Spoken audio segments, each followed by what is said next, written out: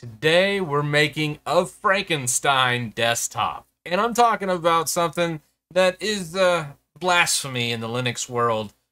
But I wanted to take some of the ease of use of a regular desktop environment like KDE and implement something that you'd see like in a more of a hacker or more of a veteran Linux person where they use like a tiling window manager with a lot of that cool functionality. But a lot of normal people are just like, no, I'm not using a tiling window manager. I'm not spending hours configuring it. And yeah, I'll just use that desktop environment with the floating windows. What if I told you we can have the best of both worlds with this Frankenstein system? And what I'll be using is BSPWM and removing KDE's built-in window manager, KWin, and replacing it with a tiling setup. This is full implementation of BSPWM and full implementation of KDE for the most part, where we can flip-flop between the two and overlay them on each other. To set up BSPWM on KDE, I made a script, of course, and a little how-to guide directly on my website. You first need to make sure you have it installed, so we have a little dependency check. We'll launch our terminal, just paste that in, and you can see I've already have it installed. Then we can go to the actual configuration. It'll create these three files. So just to read off what each one of these does is it makes these directories, it outputs these configs from the GitHub. I've changed some of the stock settings a little bit to be more in line with what you'd see in KDE, specifically making sure there's a gap at the bottom for the KDE bar. But if you have it on the left or the top, you're going to need to go into the BSP WMRC and change some pixels. But most people will have it in the bottom position, so this will work out of the box. And basically you just take this whole thing, it makes the directories, it copies the configs directly from my GitHub, and then it also makes an option available from the desktop manager for you. So just copy this in, put it over here, paste it, it does it all. And to illustrate that, we will do this. You can see it grabbed both files, it made the directories, and it put it all into my user directory. That fast, just blink of an eye. If you want to see more of the documentation behind this, I did, most of these are based off the examples from BSPWM. And then we also have the desktop entry. This is just adding something to the X session so we can select it. It's installed, it's configured, that's all we need to do. So to actually enable tiling window management, we'll just come in here and say log out. Right here I have a custom display manager, but we'll just hit session. And now you see this new one, Plasma BSPWM. And this is a combination using that to where it'll grab almost everything from KDE, except it'll switch out the window manager to be this. So let's go ahead and sign in. Now this is what you get. It looks almost identical to what Plasma is, but anytime we launch something, you'll notice it launches into like a tiling window manager. But it didn't grab our configs all the way. So to double check our config files, let's just look at them. We'll just go .config, and we're just going to look at the directory here, and we'll just do a vim. You can do nano if you're not familiar with vim. And we'll do BSP WMRC.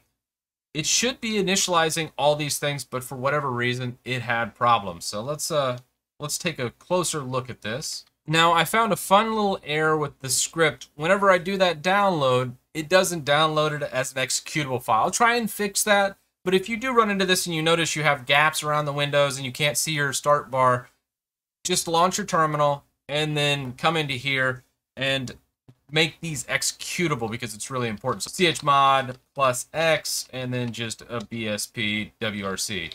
So then if we do another listing, you can see it's executable now. And then we need to do that to our hotkeys as well. So we'll just come into SAXH, I mean, whatever, this directory. Oh man, that's a mouthful. And if we look at it, it's also not executable, so we'll just do another chmod and make that executable as well. We should have our files, but it did not, so we'll just log out real quick. Actually, I had to reboot the computer, but now you can see things are a little bit different. You see these workspaces down here. This is actually the little pager bar, and it's actually named with Roman numerals based on that config file that I had you download. Now we can right click and just say configure pager. What I like to do is always show application icons. You see how it shows the actual settings icon right here? So if I go to another workspace and I launch terminal, I'm like, okay, cool, there's terminal. You can see the little icon for my terminal, which is Kitty. Or if we do a couple file explorers like this, there's that. Or let's say we're working on a GitHub project. We got our VS Codium, and then we want to go ahead and put GitHub Desktop over here for the sync. We can have it all just perfectly there, and then we can flip between each one. We know what's in each workspace.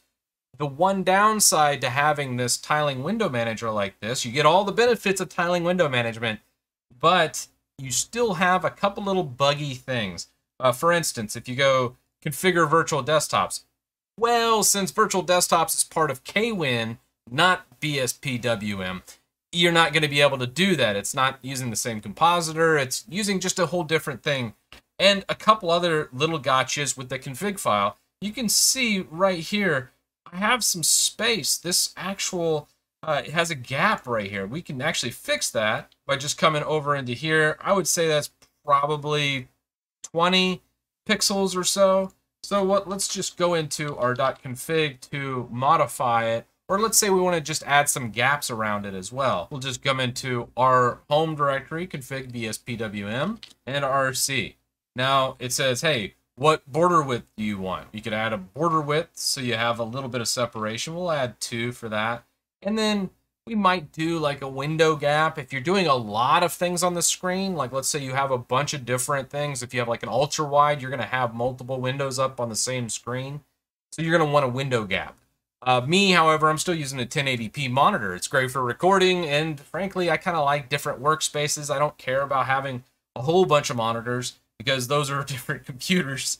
So that's why I have it set up like this. But if you are putting a bunch of different windows on the same screen, all visible, you're going to want a gap. Now for this down at the bottom, you see there's just too much padding. Let's see about bringing this down to like a 40, and we'll save that out, and then we'll just reload the config in real time. You can see there's a border now.